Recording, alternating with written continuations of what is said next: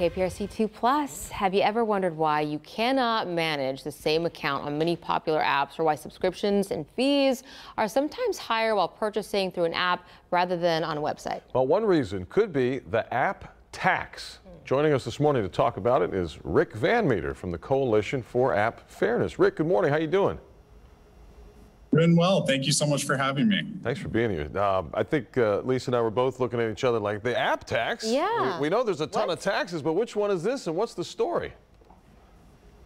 Well, this is really a hidden fee that is imposed by Apple and Google through the App Store and the Google Play Store, respectively. That most people don't realize that they're paying when you subscribe to digital services like music streaming apps or a dating app or making purchases within a game. Many of those purchases are subject to a fee of up to 30%. So this is a fee that and a real cost to people and families that many don't realize that they're paying. So how do you get around this, or what's the fix here? What needs to be done to fix the app marketplace? Well, there's a lot of things. First of all, I would just recommend to your viewers that they be good consumers. You know, this is a time of high inflation, and folks really need to make sure that they're getting the best price for the services that they want. So one way around this is to check on a website from the developer for the service that you want. And it's very convenient to just click subscribe on an app, but many times you can avoid this fee if you just simply subscribe to the service on a website on a desktop or laptop computer, not on your smartphone or tablet.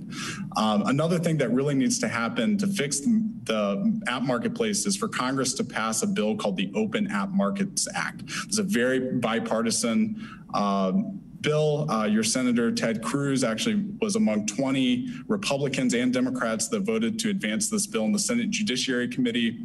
It has a lot of momentum, and this would really address many of the challenges in the app marketplace, would help bring down prices and create new innovation for consumers. Is this like the crux of what we've heard, fighting between an app store and a developer over who's making money from what? Are these fees part of that argument, or?